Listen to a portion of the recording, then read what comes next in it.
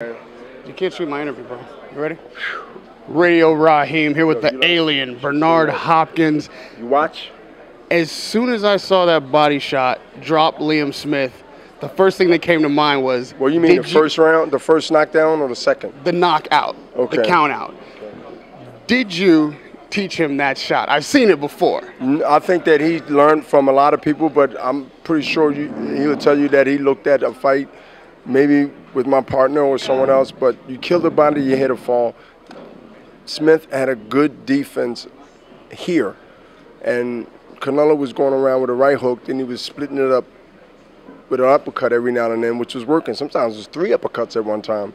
But what I like, the ring generalship and the ring intelligence to go to the body, get a reaction, and then go back to the body. That's the exact same shot you dropped Oscar De La Hoya with. Yes. Did you recognize it when you saw it? Yes. So before I knew it was over the second time. Did you think Liam Smith was going to be able to bring as much fight as he did?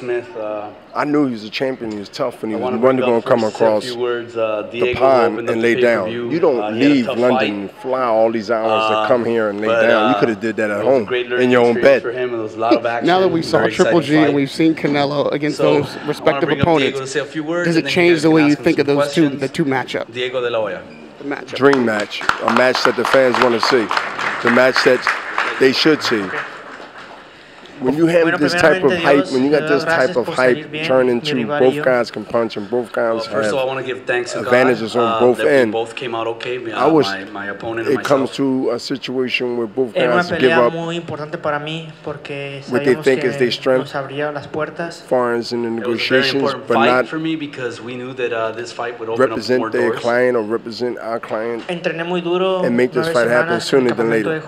Lastly, Bernard, for boxing. Bernard, you know, Andre Ward has been here, Kovalev has been here all week. I worked very hard for this fight. 9 How do you see that fight happening? How we've seen both of them in the ring recently. It all depends on how Andre Ward prepare mentally and physically for his fight and go back to the Super 6 tournament mentality where I seen him outbox, I seen him outmuscle, I seen him smother, I seen him take away a guy's strength and use it against him.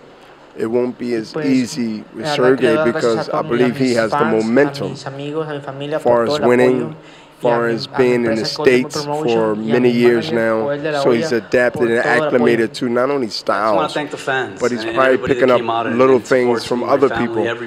So at the end, I think that whoever wins this fight, they will have to take away one of the other's strength to be able to win. It could be Andre Ward, it could be Sergey Kovalev. He said he's picked up a lot from you, that he's a vintage Bernard Hopkins. Is that the strategy to beat Kovalev? The question was a younger Bernard Hopkins, yes. Radio Raheem with Bernard Hopkins.